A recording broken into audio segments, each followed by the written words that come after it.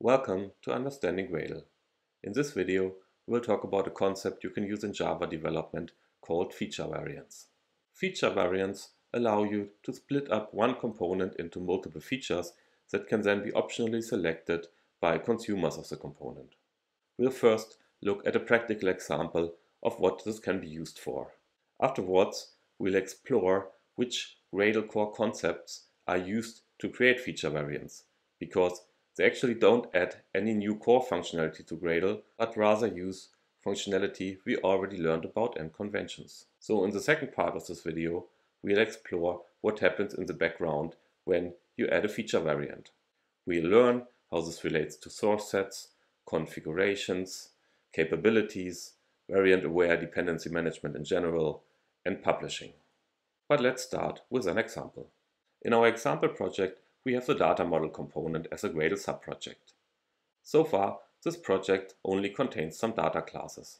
We now would like to add functionality to serialize and deserialize the data. Because this is closely coupled to the data classes and nothing else, we would like to have it inside our data model project. But we have two additional requirements. First, we want the serialization code to be decoupled from the data classes, so that in places where serialization is not important, the code is not visible. For example, in our business logic component, which only needs the data classes, but does not need to know about serialization functionality.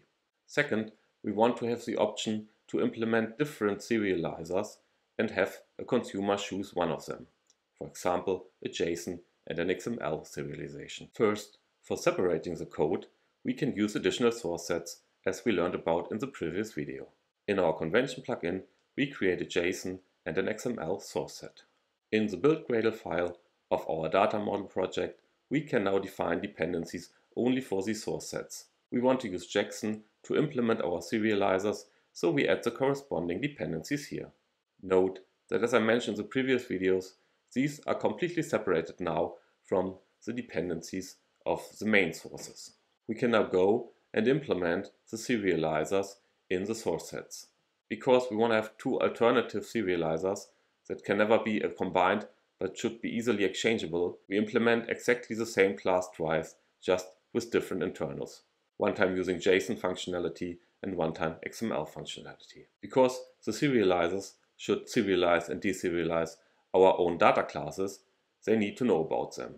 So what we can do in the build file, in addition to the Jackson dependencies, we can add dependencies to another variant of the project. So thinking in terms of feature variants, you can say that each project already has a main feature variant that you can just depend on with a normal dependency. That's the variant you get in all the dependencies we already have. So here we say that the JSON source set sources should also depend on the main variant of the same project, and the same for the XML source set sources. So far, this works already by just creating a source set. Now, we also want the possibility for other projects to depend on these additional variants. Because they are just source sets, which are just internal to the data model project for now, they are not visible to the outside yet. This is where the feature variant concept comes into play. A feature variant is registered on the Java extension and is always based on a source set. So you can look at that as something that you add on top of the source set, adding more information on it so it can be consumed by other components. We register a feature variant for the JSON source set and for the XML source set. Registering a feature variant sets up quite a bit of things in the background. We'll look at the details in a bit. For now, it is enough to know that registering an additional feature variant in a project means that the project offers additional variants to other components that depend on it. So if we want to use these additional variants, we need some means to select them. For this, capabilities are used again. I explain capabilities in more details in my video on capability conflicts. There can always be only one variant selected in any component that has a certain capability. Gradle can select multiple variants of the same component or the same project if they have different capabilities. So when you register a feature variant, the variants that are added to the components get different capabilities than the main variant which each component has. So we now want to use one of our serializer implementations in our app project. For this, we add a new dependency to our data model project in the app project's build Gradle file. In this dependency declaration, we also say that we require a certain capability, which is either the JSON or the XML capability, which Gradle automatically named after the name of the source set. When this dependency is resolved, Gradle will look for a variant with that capability and select it. Behind this variant, there will be a different jar file that contains only the code for the corresponding serializer. We now add some data files that our application can read at runtime and adjust our implementation to use the deserialization functionality of the feature variant we just added in the dependencies. If we run the app, we can see that it prints a message that was read from the data file, in this case the JSON file. If we go back to our build file and change the dependency to the data model to select the XML feature variant instead, we can see how now the XML parser is used without touching any of our code, because both implementations are treated as alternatives that implement the same public API. Because these are alternatives and we don't want to allow both of them to be added, there's one more thing that we can do. As explained in the capabilities conflict video, if two variants have the same capability, Gradle won't allow them to be on the class path together. And we also saw there already that one variant can have multiple capabilities. So in our feature variant definition, we are also allowed to define capabilities manually. Since we won't get the default capability set up anymore when we do that, we have to define the JSON and the XML capability ourselves respectively. And then we add a second capability to both of our feature variants. We call it serialization and add the same to both. So if I now attempt to combine both of these feature variants, which are alternatives, Gradle will fail with the capability conflict on the serialization capability. So if we have seen, the feature variant concept is closely connected to source sets and to capabilities. In our example, we used capabilities for both, allowing additional optional features as part of the same component that we already depend on, and providing different implementations of one API where Gradle will check that we only use one of them. While the capabilities are quite visible because we have to know about them to define the right dependencies, there's more setup done in the background when registering a feature variant. But all of this could actually be done using public Gradle core API without using the register feature concept of the Java extension.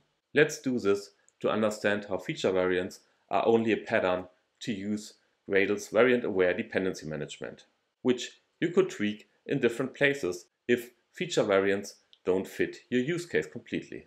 So let's not register our JSON feature variant, but just create the JSON source set. From the previous video, you might remember that the source set already provides a lot of information that we can use to set up additional things. This is what the feature variant in the background also uses. So we'll use the source set to get names for things which we will now create or register step by step. The first thing is that we need a jar task for packaging our classes.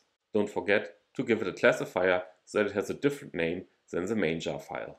The jar file takes the output of the JSON source set as input. So with this, we already have an artifact that we can share with other projects. Sharing artifacts between projects is covered in my video on aggregating custom artifacts. So if you have trouble following the next steps, please check out that video. As we have learned there, to share artifacts, we need so-called consumable configurations. The consumable configurations represent the variants of a component that are visible to the outside when other components depend on it. They are distinguished by attributes. These are the same for every feature variant. So the attributes we define here are the same that our main variant has. Then we bind the artifact, so our jar file, to the variant, aka the consumable configuration. Next to the artifact, a variant may have transitive dependencies. These are added by referring to a configuration for dependency declaration, like the implementation configuration, through the extends from keyword.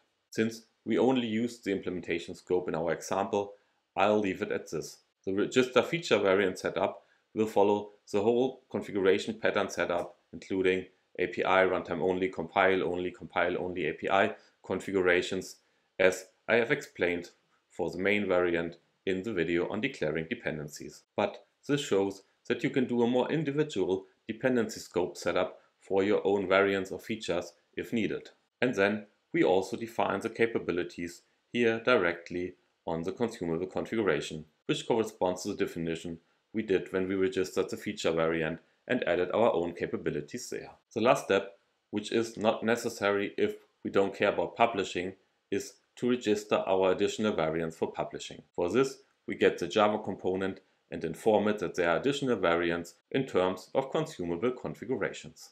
See my video on publishing for more details on this.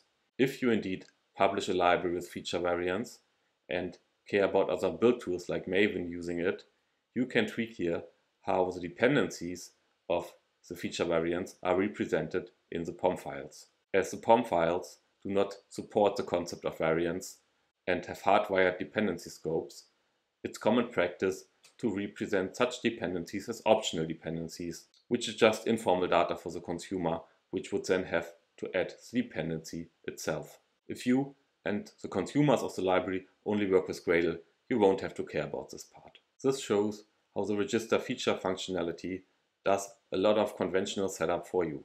But you are free to do this manual setup if you want to tweak certain things. In any case, our example works the same as before with this setup. Thanks for following along. Maybe this helps to get a better understanding for all the different use cases that can be solved with Gradle's variant-aware dependency management and why it therefore comes with a certain level of complexity. The example we talked about should give you some ideas where feature variants might be useful in your code base. Even if you don't see useful cases in your production code, additional source sets and feature variants are also very interesting for structuring test code or test fixture code. These are things we'll talk about in the next videos. If you don't want to miss it, subscribe to this channel and see you next time.